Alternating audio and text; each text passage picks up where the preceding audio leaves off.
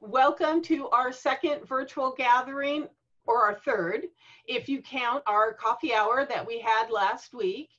It was quite a success, I think. People seem to enjoy it, so we're going to have another one next Wednesday morning at 10:15, and we hope that you will join us there. Keep your eyes open for an email. I'll let you know about that. Actually, I am amazed that 2 whole months have gone by since we left our old life behind. I don't know about you, but the time has gone by pretty quickly. And I think I'm starting to see a light at the end of this tunnel. Before too long, it will only be 6 feet and a piece of cloth before I see many of you back at the Rancho. It won't look the same, but we hope that a lot of you will want to come back and participate in the new manner that we will be opening the Rancho up. Meanwhile, we are so glad that you joined us this evening. I think you'll enjoy what we have planned for you today. We have something educational from Sarah about the Tongva, how she collaboratively created that exhibit and then turned it into a digital or virtual display.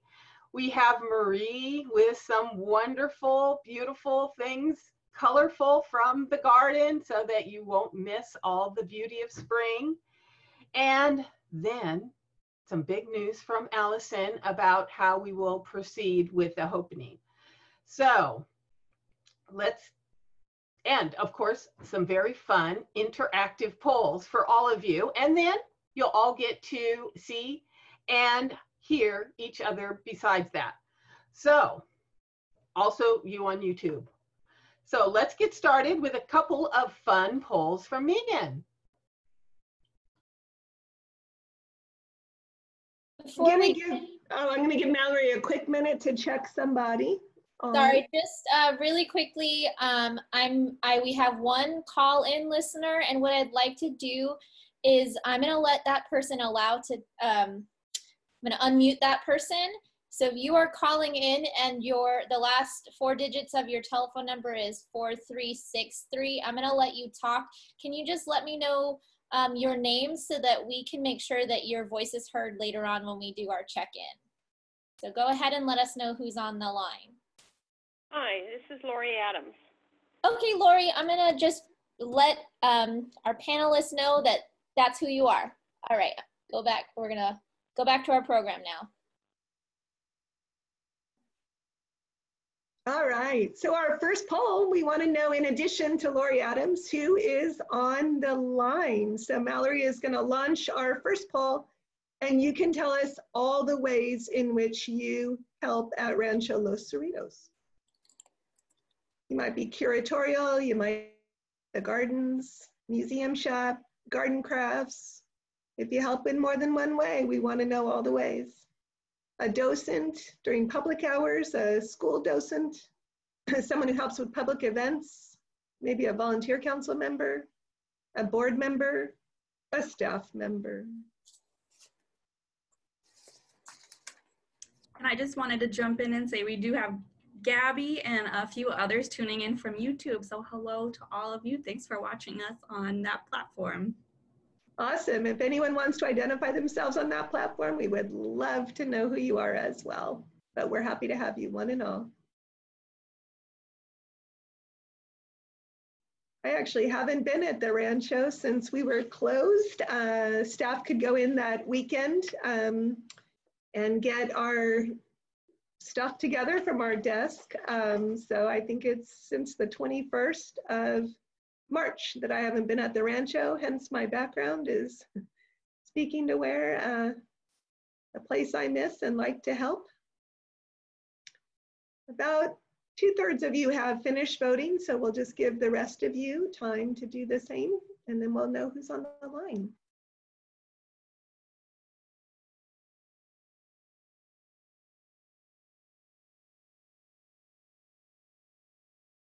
We'll give you one more minute, and then Mallory will share that result.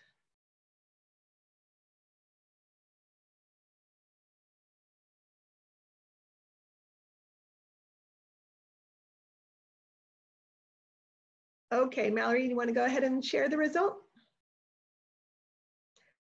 Look at that. We have a lot of people. We have 29 attendees and 11 staff members on the line, but we have curatorial at 36%, docent at 64%. This is my kind of math. Because we also have public events volunteers at 32% and curatorial, oh, I already mentioned them, sorry, museum shop at 23%.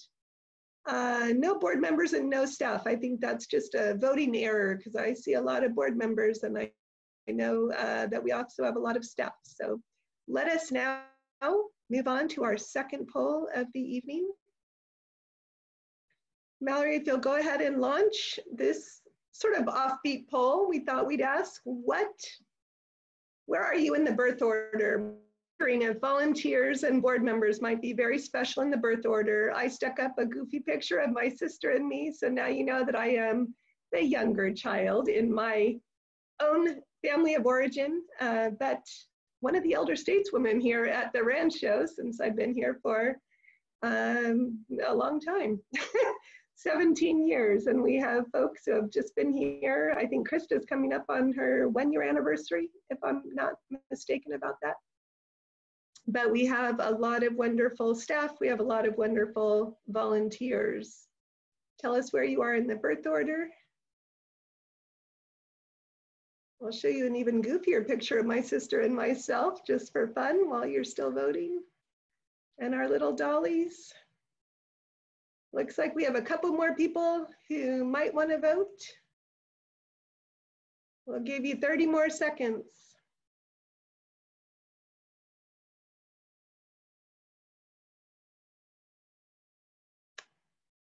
All right, Mallory, can you go ahead and share our results? Looks like 20% of us are the only child, almost 40% are the oldest, 15 are somewhere in the middle, 31 like me, the baby of the family. And according to our results currently launched, we have no twins on the line, although certainly there are twins out in the world. All right, I am now going to turn the show over. Mallory can stop sharing the results, and Sarah is going to tell us all about her experience with a recent exhibit. Excellent, thank you. I'm so thrilled you all are here. It's nice to see you, even if I can't actually see you. And what I want to do this evening is talk a bit about our Tongva exhibit, specifically my experience putting it together, a bit of the history and background. So let me share my presentation with you now.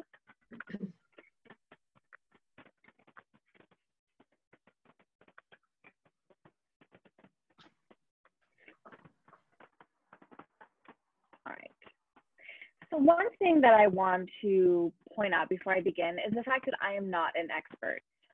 The goal of this presentation is to share my experience of developing the exhibit and to talk about what I've learned through my research and what I've learned in my experience working with Tongva people. And so I really encourage you to continue learning about the Tongva, and towards the end of the presentation, I'll share some programs and resources where you can do this.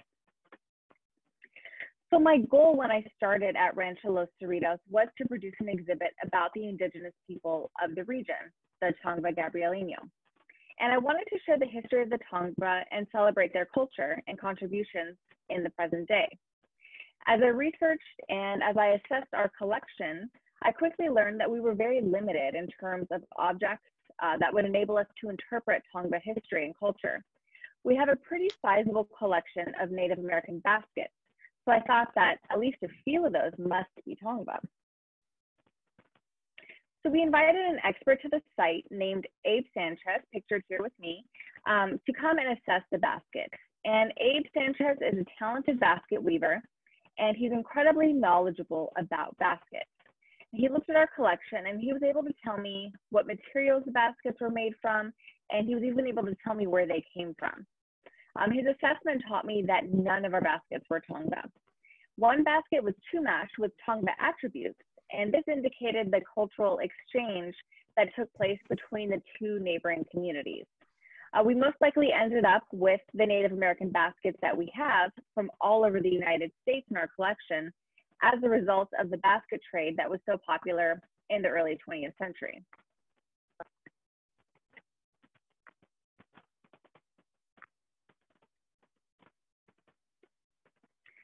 So when creating an exhibit about a community, it's incredibly important for curators to work with members of that community. And I was really lucky to work with the people photographed here, all of whom are Tongva. I first met educator Craig Torres in 2017 when I was referred to him by the folks at Rancho Los Alamitos because he does Tongva children's programs at their site. So we invited him to the rancho that year to present a lecture on Tongva food and land use traditions. I reached out to Craig once again to see if he would be willing to work on this exhibit, and luckily he was. Cindy Alvitre, who is next to me in the photograph, she's a professor of Native American Studies at Cal State Long Beach, and Desiree Martinez, standing on the other side of Craig, she's an archaeologist, and seated in the red blouse is Julia Bogany, and she's a cultural educator. And so these four Tongva educators and scholars contributed and consulted on the exhibit. They were very generous, gave of their time, gave of their knowledge, their expertise, and they really worked together to make this exhibit a reality. They also loaned personal objects to be displayed in the exhibit. And by having personal and family items from Tongva currently living in our region, the exhibit takes on a more personalized and contemporary tone. So when talking about the Tongva, or when talking about any indigenous communities, it is so important to acknowledge the fact that they are not simply people of the past. European settlers have devastated Native American communities, but their descendants have fought to live on and carry their traditions and cultures. And so the Tongva are still here today. They're still part of the communities of Los Angeles and Orange counties. And the Tongva Gabrielino were the first people in this region. They were the first to live at Rancho Los Cerritos. The Tongva were one of the wealthiest and most culturally influential Native groups in Southern California. The Tongva inhabited the land reaching from Topanga Canyon in the northwest to the base of Mount Wilson in the north, to the San Bernardino area in the east, and to Aliso Creek area in the south, encompassing more than 2,500 square miles. They also lived on the Santa Catalina, San Clemente, and San Nicolas Islands off the Southern California coast. The Tongva did not live as one unified tribe or nation. Rather, they were organized into numerous village communities, and they maintained a thriving trade economy among these villages and with neighboring tribes like the Cahuilla and the Chumash. So most of our knowledge about Tongva history is based on oral tradition and on archaeology. We can also rely on written accounts from Spanish, Mexican, and American settlers, although they are often biased. Some notable written accounts include the 1852 letters of Hugo Reed, who was a Scotchman who settled in Los Angeles and married a Tongva woman named Victoria Reed, or Bartolomea, and the 1812 writings of Franciscan missionary Jeronimo Bosano. The name Tongva means people of the earth. And living up to their name, the Tongva have traditionally looked to the land for survival. They settled near food and water sources, relying on the present day Los Angeles, San Gabriel, and Santa Ana rivers and local springs, as well as, of course, the Pacific Ocean. Many plants have multiple uses for the Tongva, which helps eliminate waste and protects against overharvesting the environment. And we have examples of some of these plants in the native garden at the rancho, such as elderberry, buckwheat, and bladderpod, pictured here. These are used for multiple medicinal purposes, plant dyes, instruments, games, and as food sources. The Tongva village of Tevajagna was located on land that would later become Rancho Los Cerritos. Tevajagna was one of many Tongva villages in the Los Angeles basin. And there are two possible translations for the village name of Tevajagna. One possible translation is in the old houses, and another possible translation is among the hills. And although the exact location of the village is uncertain, it may have been located near where the adobe stands today. In 1878, noted ethnologist Paul Schumacher came to the rancho and did an excavation. He uncovered Native American artifacts, and he sent his findings to the Peabody Museum or to the Smithsonian. We're not quite exactly sure which museum, but we know that he sent them to one or possibly both. And unfortunately, we haven't been able to track down these items. So there's been a series of correspondence between curators at the rancho and curators at this museum over the past few decades. And even more recently, Desiree Martinez, the Tongva archaeologist we worked with, she also researched the catalogs for these museums, and she was not able to find any of the Rancho Los Cerritos artifacts. So we have documentation that they were found and they were sent, but we haven't been able to track them down. And this may be because these items were traded with other museums, possibly even in Europe, because this was really common practice in the early years of museums, unfortunately. So pictured here, we see 11 cogged stones, and these date from 5,000 to 8,000 years ago. And they were discovered under the foundation of the adobe when the home was remodeled in 1930. There were also archaeological digs that were conducted at the rancho between 1957 and 1965 by one of our earliest curators. And these also produced Native American artifacts. And the objects from these digs may date back to the Tevajagna village or to the Native American laborers who worked at Rancho Los Cerritos in the 19th century. Beginning in 1771, Spanish missionaries forced the Tongva to live at the San Gabriel mission. The Tongva suffered terribly under the mission system. They were forced to adopt Catholicism and a new culture and way of life that separated them from an identity and existence that was embedded in the land. They were subjected to brutal and forced labor. As a result of this and the spread of diseases, their health suffered drastically and many Native Americans died. The Tongva resisted the mission system from the beginning. One example was an uprising in 1785 led by a medicine person named Toiparina. She refused to convert to Catholicism and was angry that the priests were living on her people's ancestral lands. As a result of the continuing harsh policies and the mistreatment of Native Americans into the Mexican and American periods, many Tongva would identify as Mexican as a form of protection and self-preservation. Unfortunately, what this also did was decrease the community's visibility and contributed to the inaccurate belief that the Tongva had died out. When the missions were secularized in 1833, many local Native Americans moved to Los Angeles or to neighboring ranchos to find work. In return for their labor, they received food and shelter, but usually little else. Native American workers at the ranchos, vineyards, and other enterprises would be paid in alcohol. They would then get arrested for being drunk. The Native Americans would be auctioned off in present-day downtown Los Angeles, where bidders would pay their bail in exchange for their labor. They would again be paid in liquor, and the cycle would continue. As lawyer and journalist Horace Bell described at the time, quote, Los Angeles had a slave mart as well as New Orleans and Constantinople. Only the slave at Los Angeles was sold 52 times a year as long as he lived, end quote. While the sources are limited and it is not confirmed, it is possible based on this context and the extensive labor that was required to build the adobe at Rancho Los Cerritos that John Temple may have taken advantage of the system of purchasing Native American labor at the Los Angeles auction.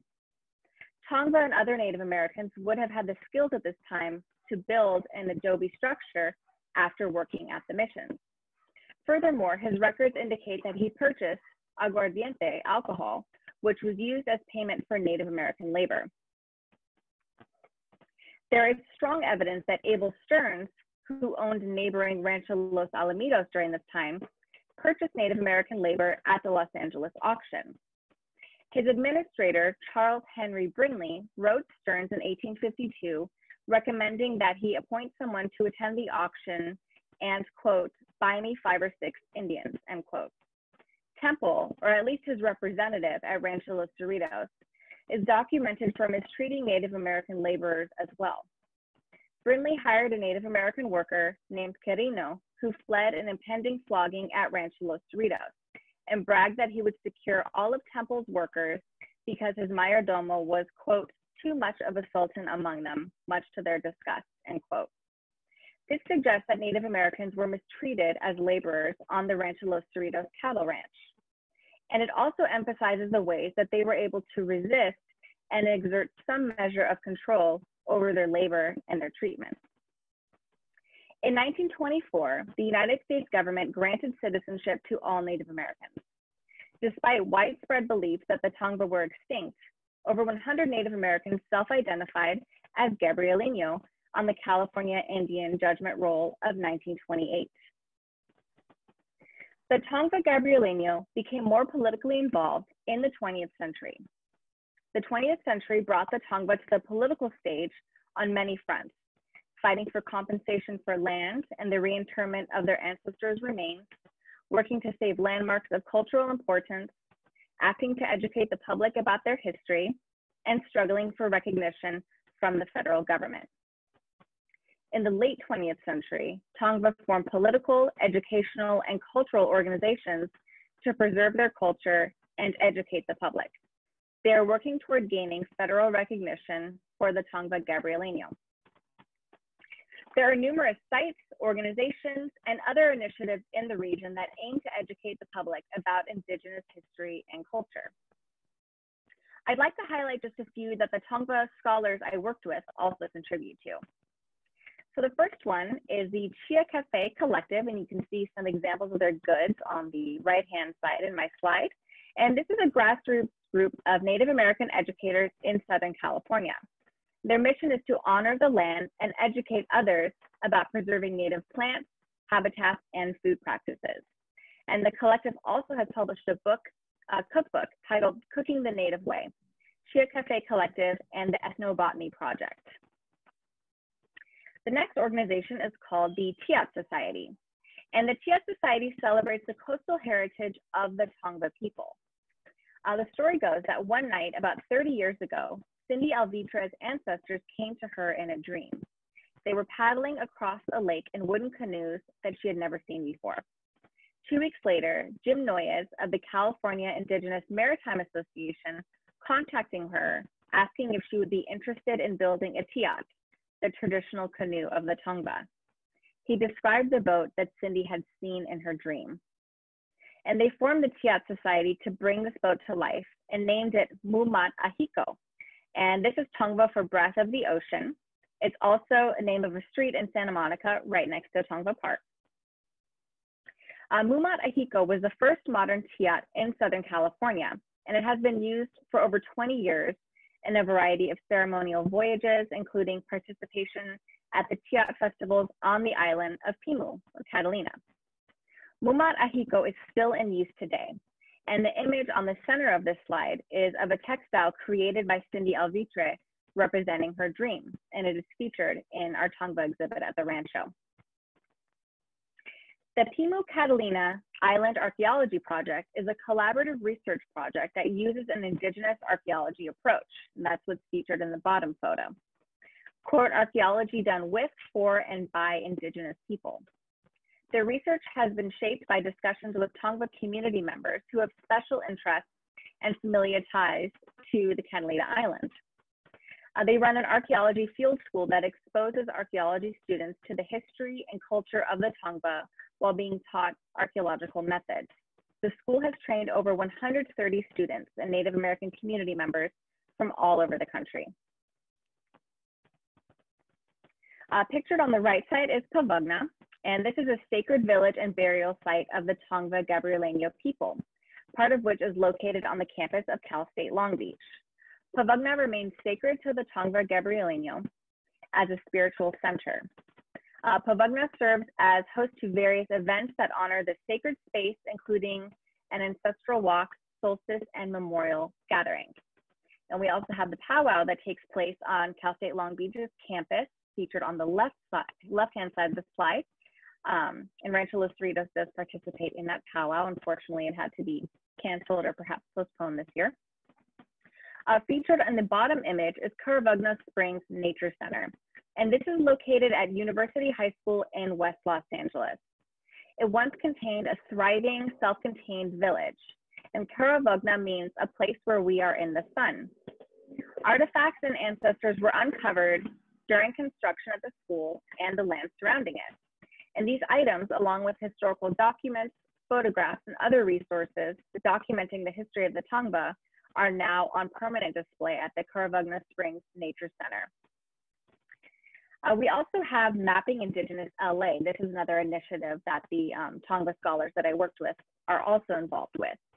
So this is a story mapping project that represents a collaboration between UCLA researchers, community organizations, and local Indigenous communities that seek to acknowledge the multiple layers of Indigenous Los Angeles. And it's on a website which aims to highlight the rich Native history of Los Angeles. And the project moves beyond simply consulting census data and human statistics by also working with communities to bring people's stories to life through maps. So we have links and information about these initiatives and other initiatives related to Tongva history and culture on our website. Speaking of our website, we recently created a virtual version of the Tongva exhibit in response to the Safer at Home protocols so that folks can continue to visit the exhibit online. The public can access the exhibit while we are staying at home and can continue to access the exhibit after we return to the site and once the exhibit is deinstalled and the objects are returned to their owners, who graciously extended the object loans given the circumstances. So I thank you for your time today, and I thank you for the opportunity to discuss a bit of Tongva history and culture. I really hope the conversation doesn't end here. I hope the conversation doesn't end with us physically deinstalling the exhibit. Please feel free to ask questions right now. Contact me with questions as they come up to you later on. I may not know the answer, but I can certainly help you find it. And my goal is to really inspire folks to learn about the Tongva and to look at our community as an Indigenous space. So I now welcome any questions you may have.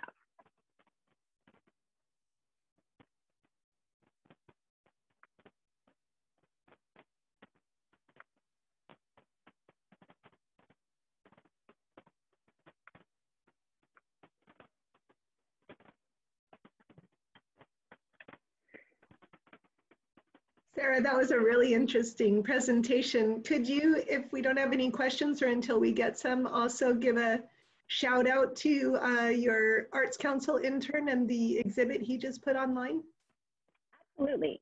We do have one question, so let me mention the exhibit you just brought up, and then we'll come back to the questions. So another exhibit that was recently put online was installed by our Creative Long Beach intern, Anthony Smyers, and he comes to us through the Arts Council for Long Beach, and he was able to, before all the Safer at Home protocols were put into place, he was working very hard on an exhibit that was focused on tea, and he was ready to start installing. And then the following week, of course, we all needed to start working remotely, and he quickly shifted gears and he was able to put the exhibit online. So that exhibit is now live, and I hope she won't mind me mentioning her, but Anthony collaborated with Kim Bamowski, who shared a lot of her research about tea. So those two worked together very well on putting our tea exhibit online. So that is now live and available to the public. So it's another way that we can share our collections, and we're going to continue putting our exhibits and our collections online. So we got a question, Sarah. Someone wants to know how long it took to develop the exhibit. I would say from the time that I started planning it to when it was installed, probably about 2.5 years. It took a long time. There were some starts and stops because, you know, it's a bit challenging when you have an idea for an exhibit and then you realize that you don't have the collections for it. So I had always planned on working with the community, but I didn't plan on having almost the entire exhibit be based on loans. And so we had to get very creative, but I'm really happy about the fact that that it is, you know, largely made up of personal items so that it just has that really personal touch. But yeah, it took a while, about 2.5 years. And we have another question. What does bladder pod do for you or the Tongva? So bladder pod, I can't remember exactly. Maybe Marie can jump in if she remembers. I know there were medicinal purposes. I think part of it was digestive. I can look back in my notes. I have much more notes. I had to, of course, condense for this, so I can look into that. I think it's digestive. Marie, do you have more to say on that? I started to put you on the spot. Yes, well, there is medicinal, but they also used the fruit, which is the bladder, as food, and it had a spicy flavor similar to jalapeno. And so they would incorporate that. When you think of how bland acorn mush is, anything with flavor has to be a benefit. So that was one of the primary uses for bladder bod. There's a lot more that we could go into it about it, and we probably shouldn't spend the time here doing that. You know me, I'll go on forever. But so that's one really good, strong detail about the bladder pod. Thank you, Marie. We had a person ask about what the cogstones were used for, and I think I know that we don't know. Isn't that correct, Sarah? Yeah, so that's a great question, and we're not sure. So archaeologists and historians, they're not in agreement. There's not really a clear understanding of what they were used for. There are hypotheses, but it's not been confirmed. And what's really interesting is they're not widespread. They've really only been found in Southern California. So that's one hint, but we're really not sure, which is very interesting. It is very interesting. We did have some comments in the chat also, Sarah, with positive feedback. Marcia is glad you finally got to present this and says, good job. Thank you so much. Leslie says, thank you so much for your collaboration with local Tongva scholars and leaders and for sharing this new information and perspectives that we don't always get to hear. And then Terry apparently at the Bowers saw a tool that kind of looked like our cogstones that was at the end of a stick. So they've shown up in different places, but yeah, it's still a question. We don't know. Yeah, I'm not sure. All right. Well, on that note, I think I will hand it back over to Megan. But again, if you have any other questions, if you're thinking about this later and questions come up to you, please email me.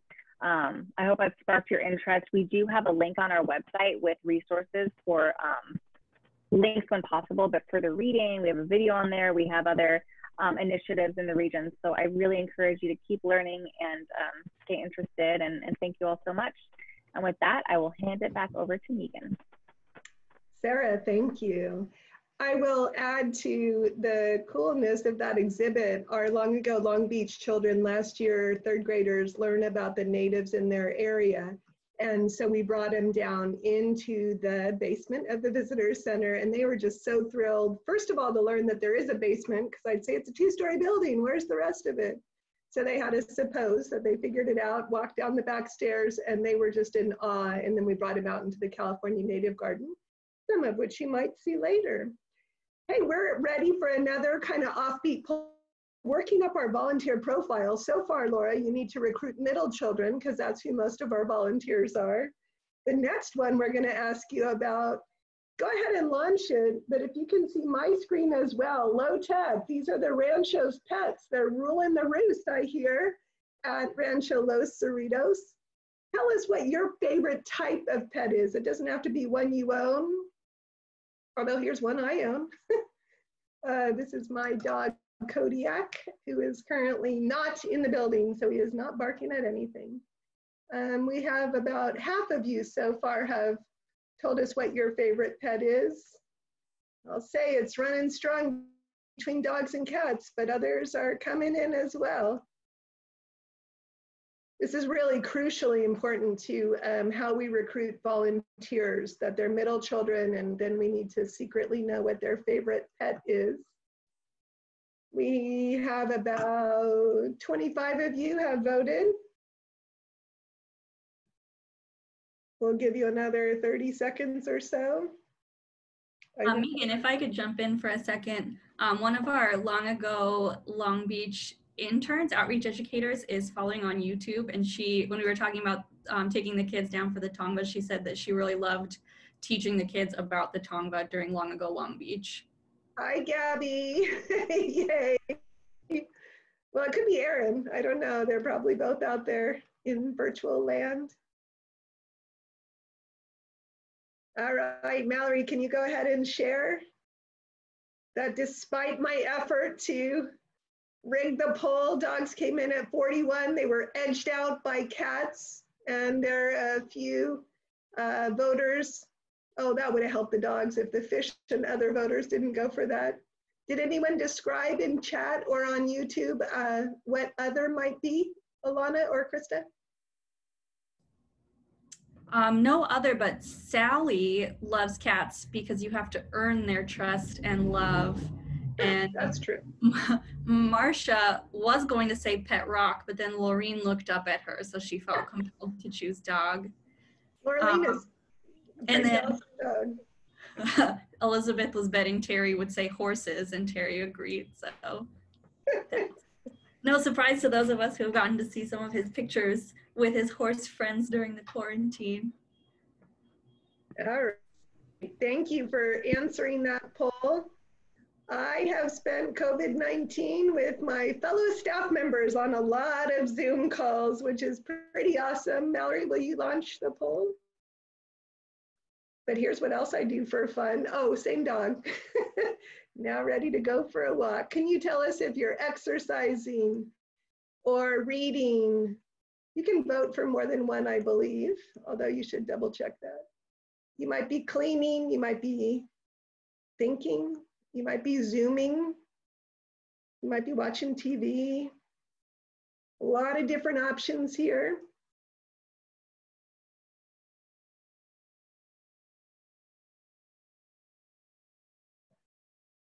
You can always vote or just tell us if you're dialing in or if you are on the YouTube link. The options that we put up are reading, cooking, cleaning, exercising, thinking, Zooming, TV, gardening, sewing, and other, and we hope you'll tell us what you mean by other. I have always had cats. I love cats. I'm just going to disclose that. But the thing I like about the dog is well, he's cute, but also how much exercise I get. I walked 50 miles last week, and I'm super proud of that. We'll give you about 30 more seconds. Go ahead, Alana. Sherry's been doing jigsaw puzzles and apparently just finished a 1,500 piece. As not much of a puzzle person, that seems very intimidating. So congratulations. Super impressive. Could have thought of that. I know a lot of our Rancho staff do that. Go ahead, Alana. We got a couple others. Diana Trombley's been boating in the open ocean and the bay. Sherry's been walking with Elizabeth. And Terry also just played his first round of golf today. So that was all. And I also often to share puzzles. So if people want to set up a puzzle sharing, that seems like there might be some and for that. Gabby over in the YouTube comments said she's just trying to relax during this time. And I definitely share that sentiment. We're now sharing the poll results, and it looks like a lot of people are exercising. How cool. And a lot of people are reading. That's our group, right? A lot of people are cooking. Maybe some of us are cooking way more than we used to. There's a lot of good content on TV, and now we have time to do it. Gardening comes in.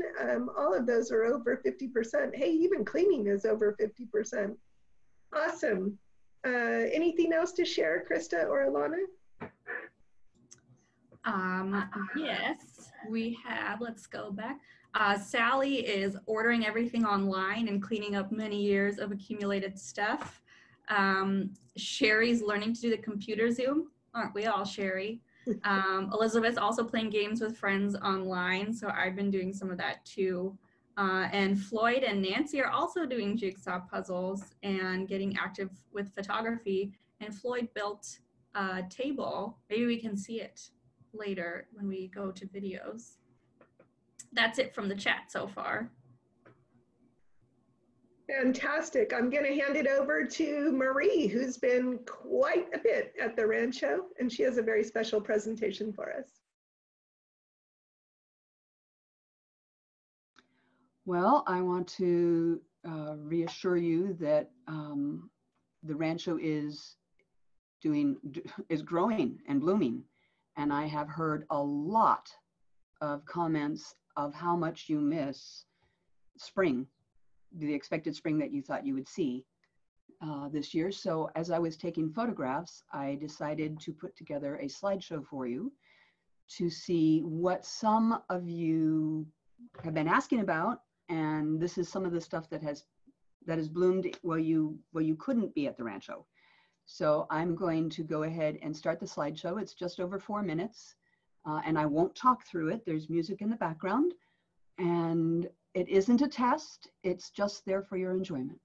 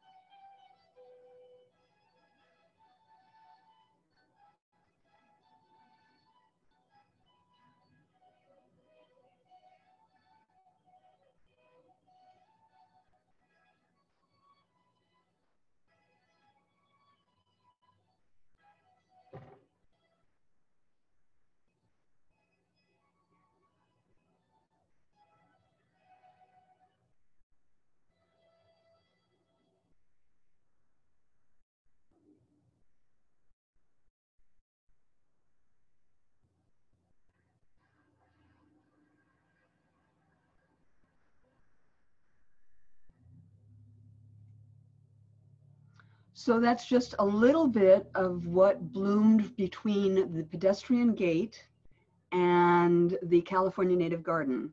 There are 2 more movements to the Valdez Spring, and we have more parts of the rancho that are exhibited there, but I wasn't going to overwhelm you tonight. This will be something that Krista and Allison and I will probably figure out how to get it online someday. I want to reassure you that there are more flowers blooming still. I really hope that you get to see them soon. And if not, Vivaldi had 4 seasons and summer's next. So I'm going to pass it back right now to Tessa. And I hope that you all realize how much I miss all of you wonderful volunteers. And I am looking forward to seeing you again. And so is the garden. And I didn't include a single weed in any of these photographs. But let me tell you, they're just as happy. I hope that you have a good night, and I look forward to talking to you soon another time. Thank you, Marie. That was absolutely beautiful. And, you know, I don't know if it's something I want to see because it reminds me how much I miss being able to walk around. So it's helpful and painful. But hi, everyone. Good evening. It's so good to see everybody. I've had the opportunity to speak with some of you recently, which has been great as well. I want to just give you sort of a brief overview of what the development department has been working on. Development consists of me, Mallory, Krista, Andreina, Sue, and then of course Claire and Allison. And it was our department that sort of moved quickly to take everything that education does and everything that Sarah does with curatorial and move it into online platforms. So even folks like Mallory, whose position is not necessarily website focus, jumped in with all her enthusiasm and both hands and started creating the Long Ago Long Beach videos. So we're working really hard to get all of the external communications like the website and e-blasts and the exhibits and programming online so you can still experience it even through this period while the rancho's closed. We're also working on funding sources. I'm sure as many of you have heard through the news and other nonprofits you're involved in, it's a very difficult time for nonprofits, but we're working really hard on emergency funding opportunities and have been submitting grants, thank you, Andreina, and getting the language correct there about all of these online programs that we'll continue to do and hopefully continue to raise funds for. We're also looking at things like expanding our membership program to have virtual offerings for that as well. So if you're already a member and you haven't heard from me yet, it's just because of where you're at in the alphabet, and I promise I'll be calling you soon to get your feedback. If you'd like to join membership or if you have ideas about how we can offer virtual membership, I'd be happy to hear from you. So our campaign and our fundraising efforts continue on in this new way. And we're happy to be here with you tonight. And I just want to thank you all for everything you do, because it's a great reminder about what we're working so hard to fund, is these incredible exhibits like what Sarah shared tonight and what Marie just shared with us. That's what gets me up every day to come to work. So thank you so much to all of you. I'm going to turn it over to Allison, who's going to share our reopening plans with you and how you can continue to help. So thanks so much. Allison, I'll turn it over to you. Thanks, Tessa. I learned how to unmute myself when I talk. So that is like a big accomplishment. And I'm trying to figure out the lighting in the one room that I have for these Zoom calls. So hopefully you can see me. I kind of feel like sometimes like little bit dark, but this is the best lighting I can do in my office. My husband and I share our townhouse, and we're doing the best we can to make this work. However, for this group, I am very thrilled to say that outdoor museums and the ranchos, Cerritos and Alamitos, have been permitted to open. And so we are looking at early June, and we are definitely going to need your help with that. The idea is that we are in phase 1. We're working through our cleaning and sanitizing schedules, staff schedules, and what it looks like to open to the public. And we have been told through the state and then Long Beach as well, because we're going through Long Beach and then state protocols, that we can open for active participation, including social distancing. So what that means for us in phase 2 is that we can open the gardens to the public. Hi, Marie.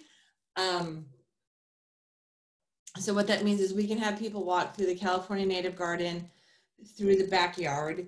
We cannot open the Adobe Home. We can't open the visitor center, and we can't promote social gatherings. But what we can do is promote a place of enclosed self-meditation in an area to walk around in. And so we are looking for volunteers, whatever volunteer capacity you're in, to be able to help with that on site. Our idea is to open in early June.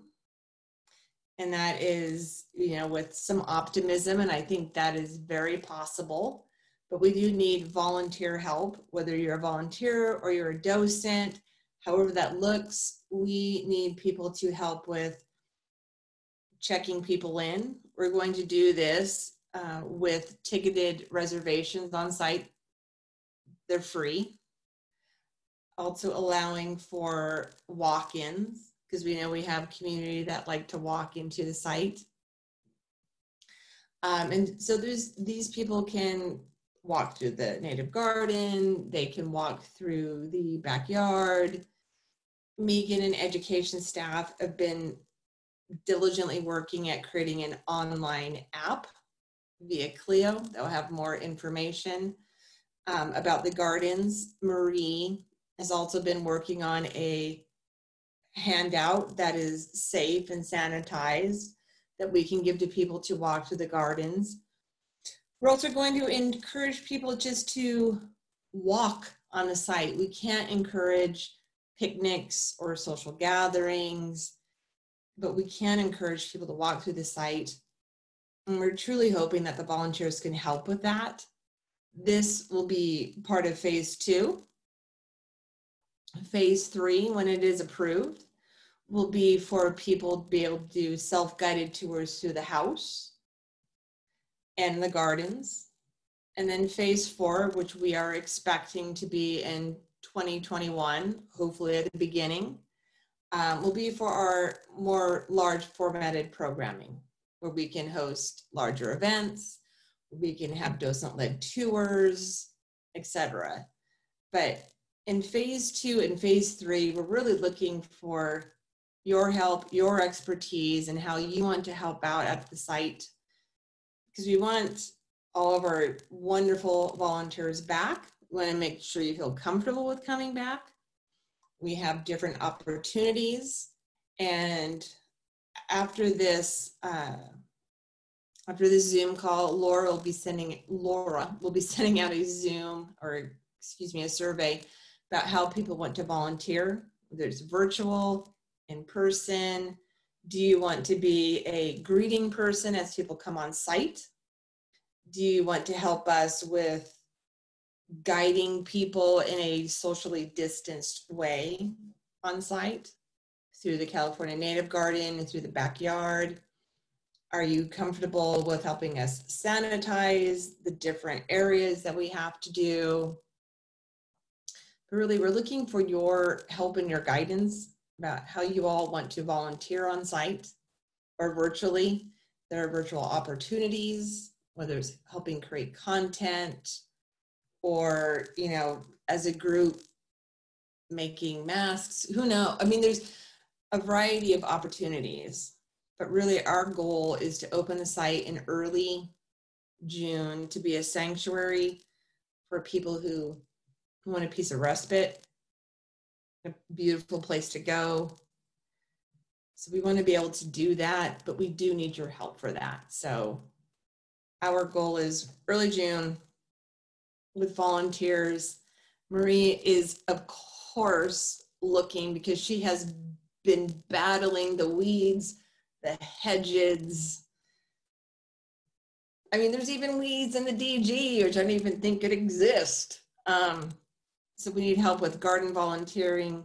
So we need help across the board. So we're looking to you to help us open. We've given the go ahead to, we're good to go. We can open. We want to make it, you know, early June. So we've got everything in place.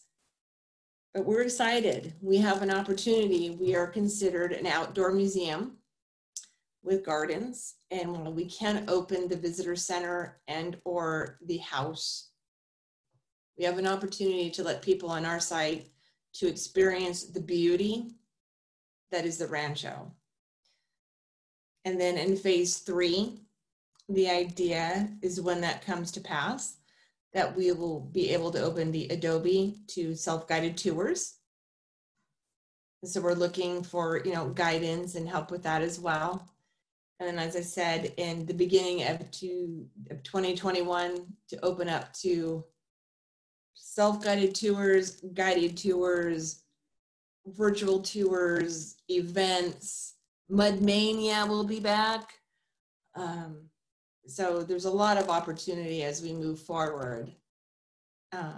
We're also looking at this summer, live streaming our July and August concerts. So staff has been working super hard on making all of our content that is online, that was in person, is now online. So there's a lot of opportunity here. So we're looking to your help and your guidance about how our volunteers, docents can help out with this. So I'm opening up to Q&A.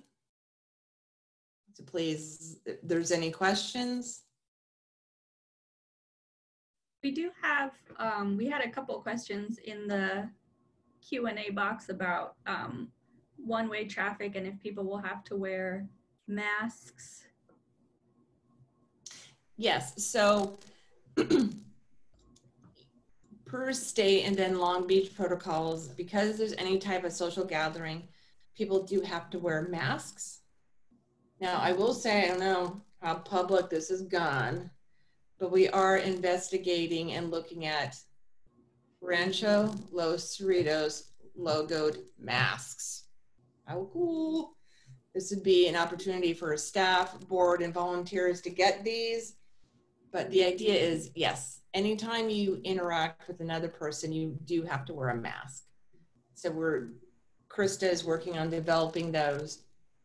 We will also have disposable masks on site in case for some reason a public person comes on site and they don't have a mask. We don't want to turn anybody away. We want to give them a mask so they can experience the site. So we're doing that. In terms of the routes, yes.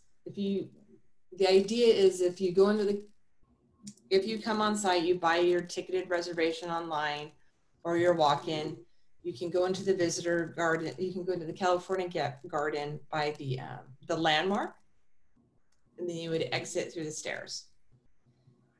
A more accessible route is that you would go to the orchard, tour the backyard, and then exit, of course, by the donation box into the forecourt parking lot.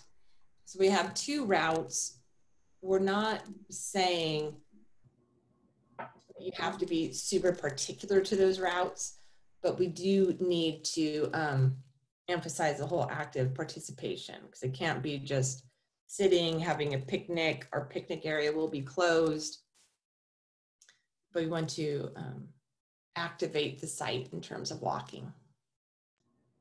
And then I know Laura answered Leslie's question in the Q&A box, but I thought other people might also be wondering what the impact is for school tours of all of this. Or when come back. That's a very fascinating question, and is one that we have been addressing. Is that, as many people probably know at this time, is that the Cal State system has moved all of their fall classes online. So they aren't doing in-class systems. The UC system, and I've been talking to them, is considering the same thing. And so what that means for school tours is that school tours will not look the same in the fall.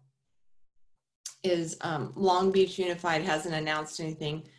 Neither has LA Unified. But this time, school tours most likely will not be happening. What does that mean for us, though? An opportunity. It means an opportunity for creating school tours online, or school tour docents, rather than being on site, if they're comfortable with camera, is having them doing school tours online, and then we can give that programming to the school districts. It also offers us an opportunity for our school tour docents to be on site, offering information on typical tours when we start those in phase 3 for the house, or even in phase 2, coming on site in costume, at social distancing, to offer information to our visitors. So there's opportunities there. But no, traditional school tours won't be in effect, at least in the fall of 2020. Hopefully they'll come back in 2021. But there are definitely opportunities for school tour docents, our living history docents, garden docents, house docents, to be on site to impart information to people in a slightly different manner. And then could you just one more time to quickly summarize which spaces are open in each of the phases, like in a couple words, like when the house versus gardens versus visitor center opens? Sure, no problem. I do want to preface that this information is at 6:38 on May 19th of 2020, because I think, as all of us know, this is a moving target. But right now, phase 2 has opened up. So our goal is that with volunteer participation and staff participation, we will be able to open the gardens to the public in June. Phase 3 is dependent upon what the state and city guidelines are, but right now that is looking at the fall. And in the fall, the idea is that we would open the house to self-guided tours. What does that mean? It means you won't have docents leading from the visitor center through the different exhibit rooms, but we could have people going to the house with docents stationed throughout the house to give people information at a socially distanced perspective. Then phase 4, which we're looking at right now, is the beginning of 2021, would be to have, depending on people's comfort levels, self-guided tours, guided tours, and virtual tours. Thank you. And if anyone is worried that they have not memorized all of that information, don't worry, we'll be sending out a letter or email soon with all of this written out, so you'll be getting it again. But thanks, Allison, for answering those questions. And then I guess also, Alana, if I can add, in terms of volunteer opportunities, is Marie will be reaching out to garden volunteers to come back on site, because they can in phase 2. So I don't know, she's doing like a happy dance I'm seeing. So that's pretty cool. And And then we'll also be reaching out to our curatorial volunteers and other volunteers who necessarily aren't docents as to what they can do and how they can come back. But our idea is that the next couple months, oh my gosh, and there's Nicholas, and he is totally vetting curatorial volunteers. So if you're a curatorial volunteer, you got to get past Nicholas, just to be clear. But on a serious note, no, we want volunteers to come back. We love all of you. We want you back on site. We're doing it in a super safe manner. But we're excited to have everyone come back.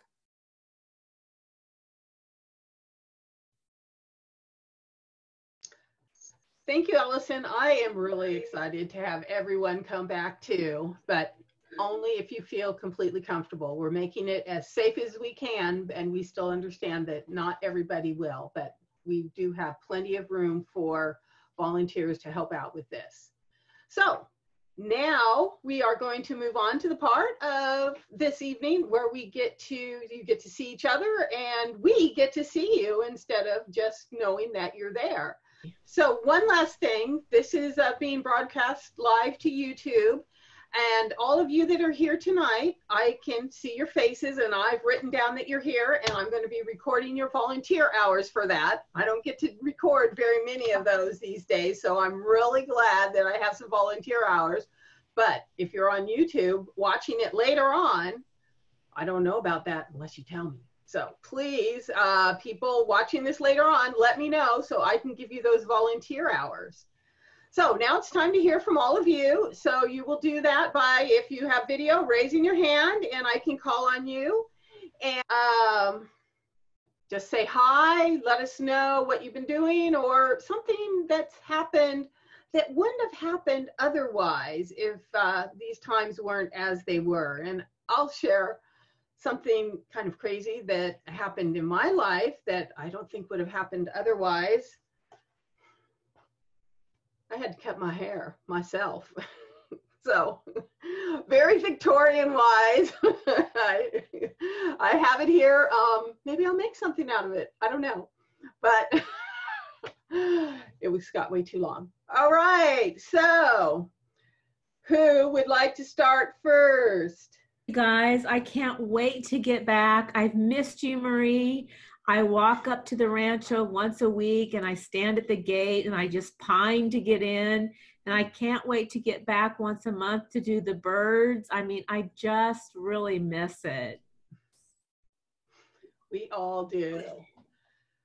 Lori can't let us know that she wants to, so I'm going to unmute you. Lori, did you want to say hi to everybody? Lori Adams on the phone? Hi. I didn't realize you were talking to me. I was. Yeah. Hi, everybody. Missed you all. Yeah. I've just been keeping busy in the garden. Not my garden, my neighbor's garden.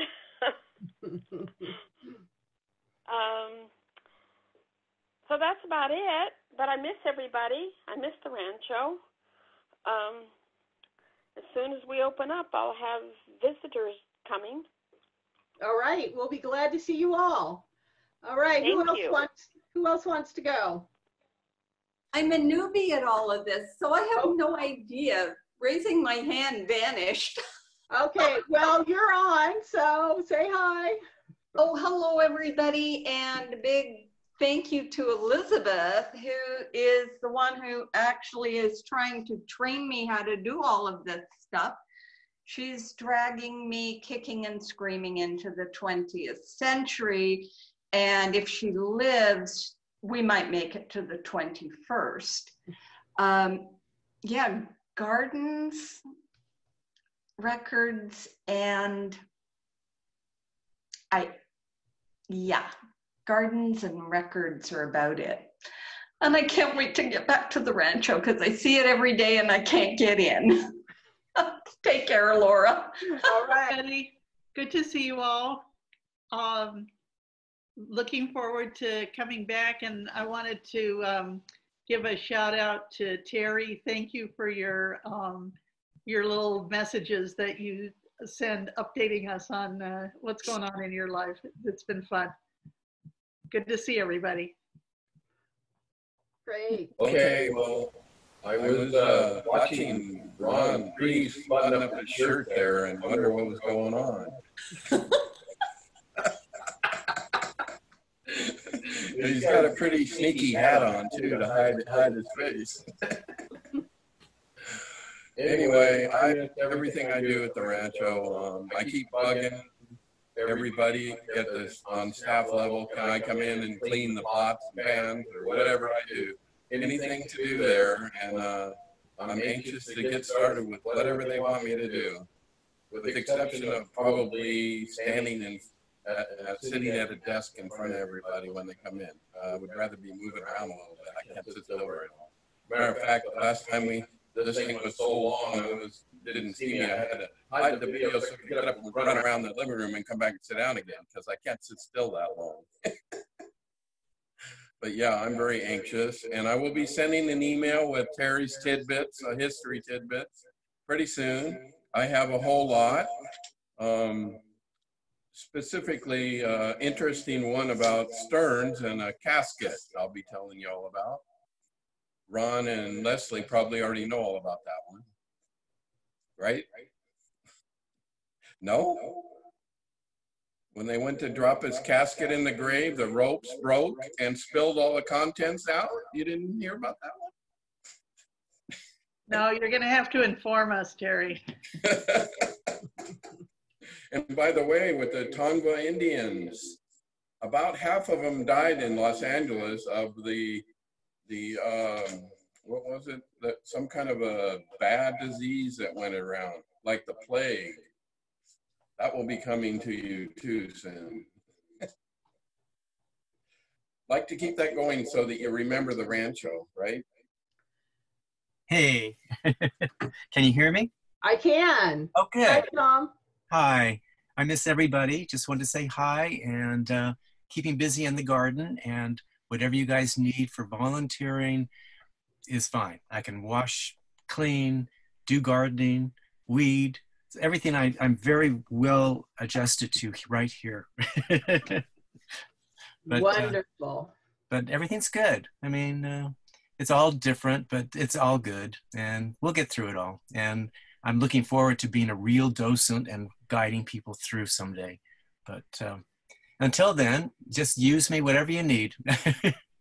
I said, if Tom talks, I have to. There's a little competition in our docent class here. I have visions of him having memorized that book already and moving forward. But having been part of the Rancho for 3 weeks before we shut down, I, like Tom, am just, anxious to get back and just be part of and get to know everybody, better and be part of the group. Maria, you probably have to show me what a weed is versus a plant, but I can do physical labor, but that is not my my expertise. But I'm ready to help, and I would even be happy to greet guests and that type of stuff. Being masked, I'm comfortable with that. So, great. Yeah, so looking forward to it.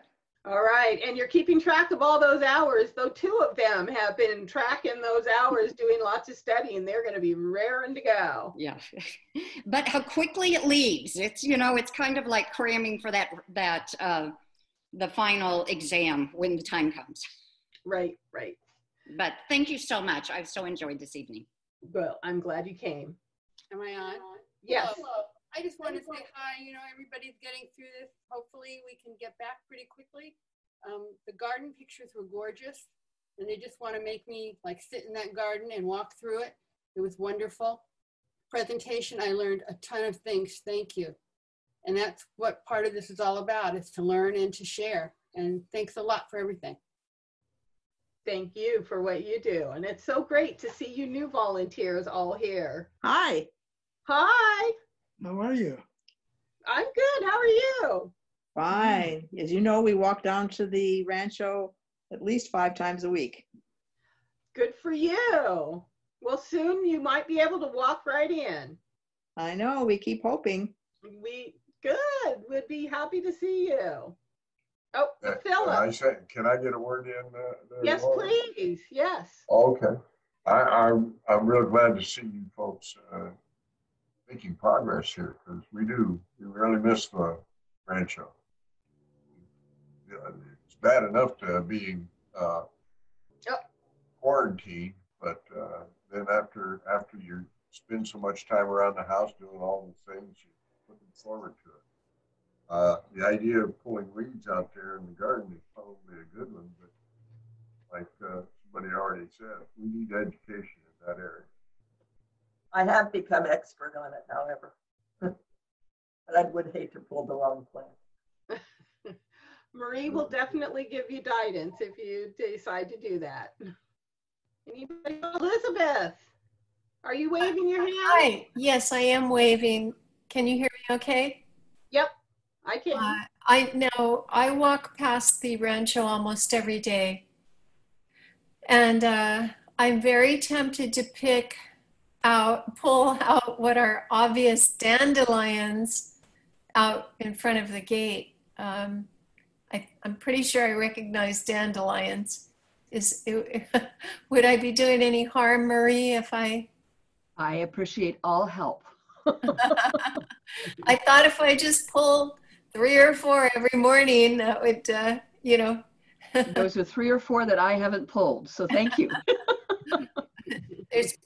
There's plenty of work just outside the front gates, so I can only imagine what it's like inside the gates. It's growing. Yeah. Thriving even. Thank you. Hi, everyone. I just want to say the presentations were fantastic. I really enjoyed Sarah's Tongva presentation. And Marie has a great knowledge of ballet music. Vivaldi is wonderful. And I loved all her images. Kudos to you, Marie. Tessa, yes, I loved your presentation also. And Allison, and I always appreciate Alana, Laura, and Megan, and everyone else that has spoke here. And I look forward to starting to tour the general public, which I'm sure is in 2021. So thank you. Thank you, Diana. You see why I asked Diana to talk? She, had all those wonderful things to say about us all. Anybody else want to say hi before we move on to the last part of the evening?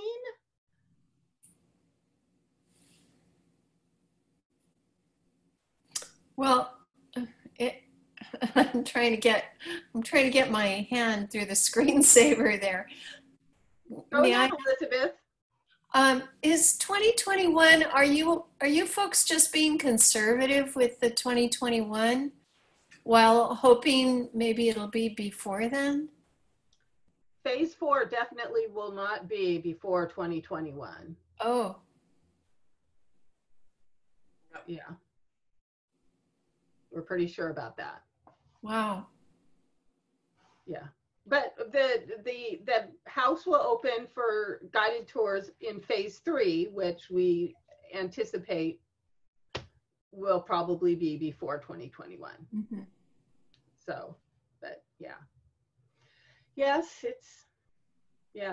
but look at these 2 months have gone by so fast. It'll probably be 2021 before we know it.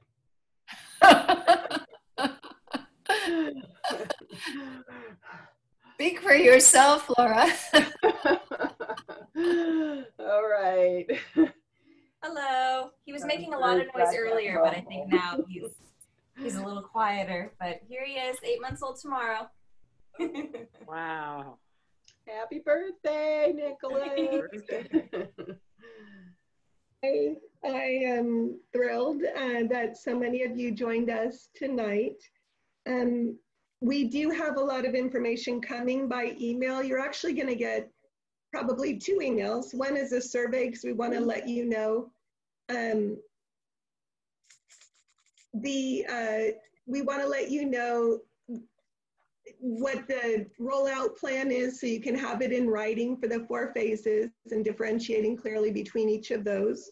We also want to let you know where and how the volunteers can volunteer in similar roles to what they filled in the past, or brand new roles that we've never had in the past, or newly reimagined roles given our current situation. So Laura will be sending that out. We also want to get your feedback on virtual gatherings. This is brand new for us. We did it last month, anticipating that we wouldn't be able to have our volunteer gathering. And lo and behold, we didn't know at that time we would be having more virtual gatherings because we would be at home for a longer period of time. But they have their own pluses and minuses. So we'll send you a little survey separate from the rollout plan with how volunteers can be integrated.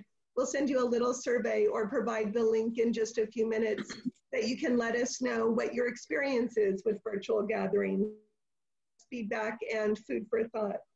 We do have our next virtual gathering. We're now going to tell you on the third Tuesday of the month in June. So the next virtual gathering for all volunteers will be Tuesday, June 16th at 5:30. And then on, Laura mentioned earlier, we're doing a virtual coffee in the morning, just social gathering, no agenda. That's going to be next Wednesday, May 27th at 10:15 in the morning. Laura will send you these links, but just so you know what's going on. And finally, I want to tell you why I have this background, because I bet some of you are wondering, hey, Megan, that's not the Rancho. And plus your glasses don't work very well with it. Okay, but there's a reason for my background. Give me a sec and I'll explain it. The Rancho as an institution. The Rancho as an institution is something that seeks to inspire, to engage, to educate, to preserve. Our goal in doing all of that is to instill curiosity about the past, curiosity for the future. Instilling curiosity, engaging, preserving, all of that can be kind of subsumed under one big word, and that's inspiration or inspiring. All right, here's my pitch for Quick Notes and why I have this background up.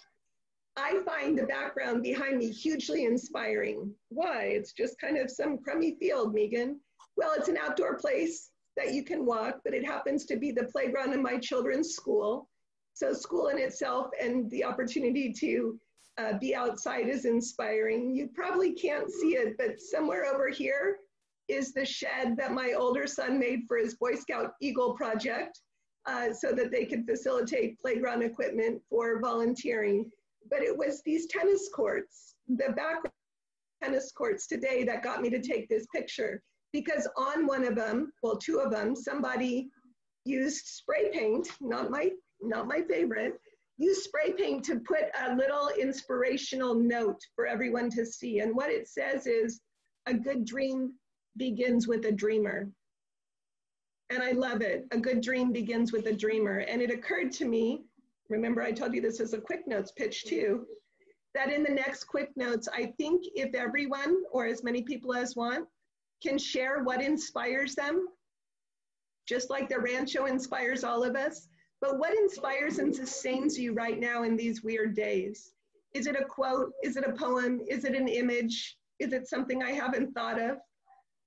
That quote inspired me to think a good dream begins with a dreamer. And I hope for Quick Notes and just in any way you can share with me, with us, with your fellow volunteers in the next Quick Notes. So get it to me by about, we'll go with May 25th, but I'm good up a little bit beyond that. Something that inspires you, and I would appreciate that. All right, we do want to get that feedback, and so Mallory is putting in the chat here the link to the survey. Krista is putting the, do you not have it, Mallory? No, it's already up. Thank you. Check the chat. You can click on that link and take our survey. Krista is putting that link out on the YouTube channel, but it will also come to you in the guise of an email if you don't feel like clicking on it and answering it right now. I think that's it for all of us. If we can all do a group wave. Thank you so much, every single one of you, even those who can't do a group wave, for joining us tonight. It's really been a pleasure. We'll see you soon at the Rancho and virtually. Good night.